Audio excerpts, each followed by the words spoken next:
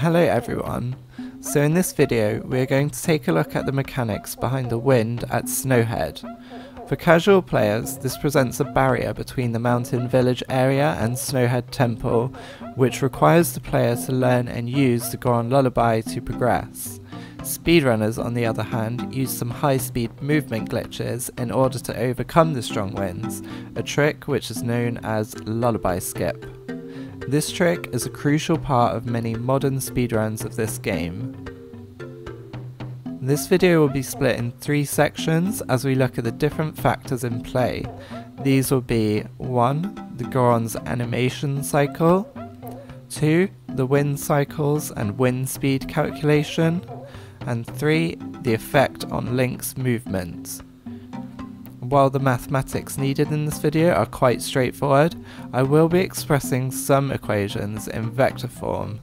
I appreciate that some viewers may not have come across vectors before, so I will do my best to explain any instances where I'm using them without turning this into a maths lesson. And with that, let's get started.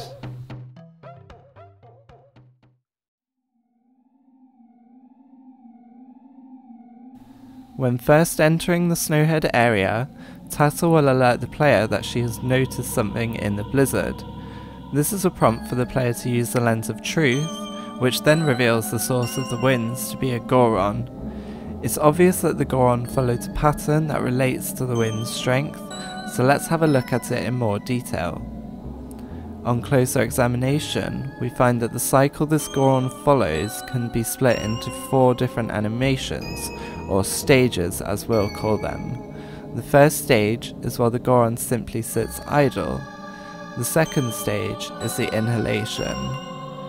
The third stage is exhalation, which triggers the strong winds. And finally, the fourth stage is simply returning to the idle state. We can now put these results into a table and also count the duration of each stage in frames. We find that each stage after the first is of fixed length, while the first stage lasts a total of 20 to 40 frames. This length is determined by a random number generator, or RNG for short. Specifically, this number is generated on the final frame of stage 4, and this is of course the source of the inconsistency between the periods of the wind cycles. What's also interesting to note is that each of the other stages is actually 1 frame shorter than its associated animation. This is simply because it was easier for the developers to check that an animation reached its final frame than it would be to check that all frames were played.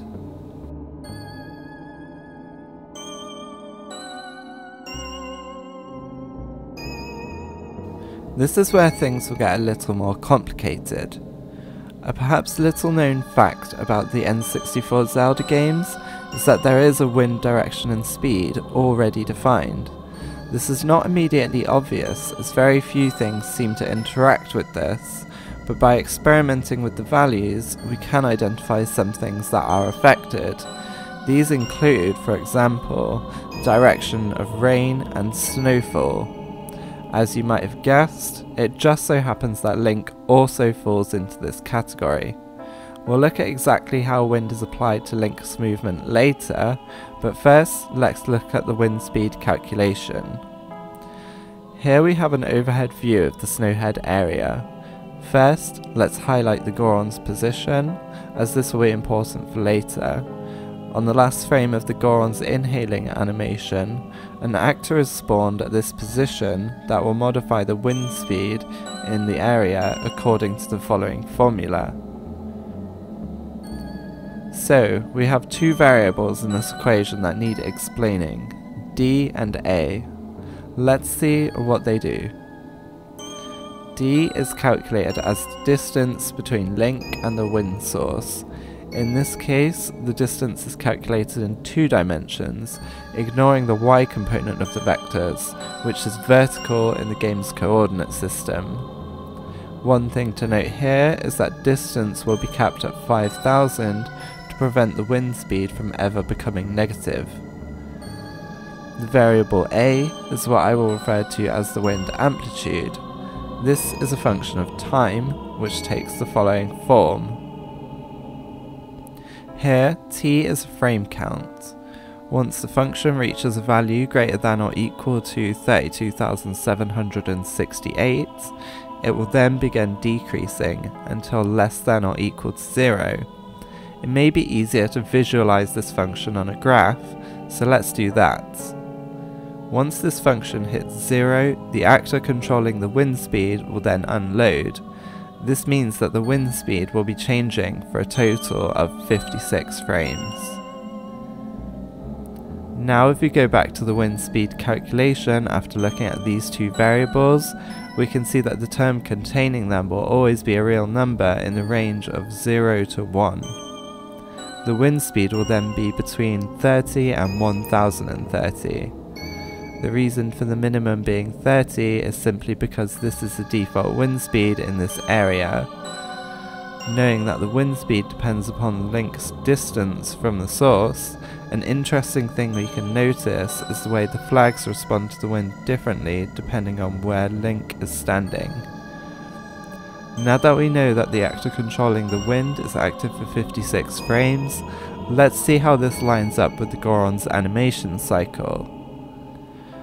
What we notice from this is that the wind is actually still active until 16 frames into the Goron's sitting animation. This means that the cooldown between wind cycles is 33 to 53 frames.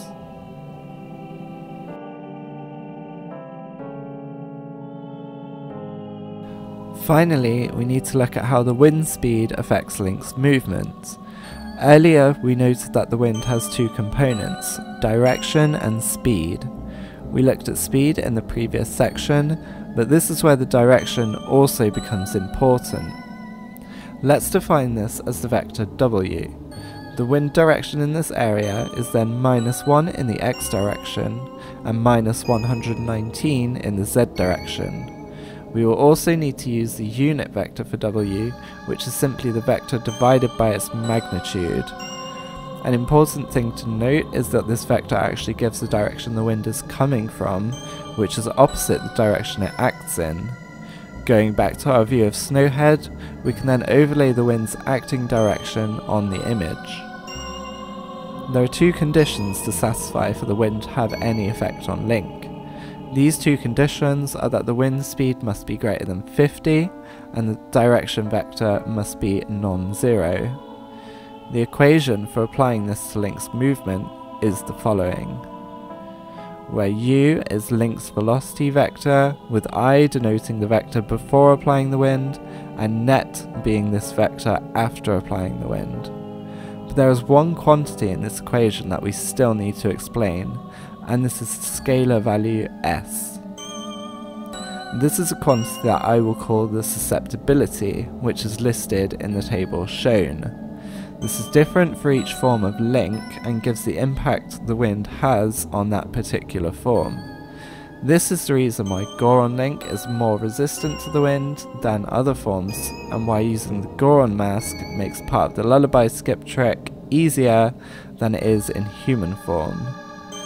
We can also make a direct comparison between forms in the game by keeping a constant wind and changing masks.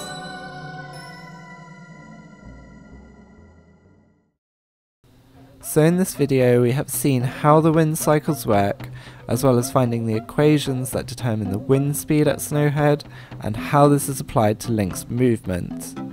That is about all for this video, so thank you for watching and I hope that you found this informative. To finish up here, I just want to ask one question. What if, somehow, we could manipulate the wind direction?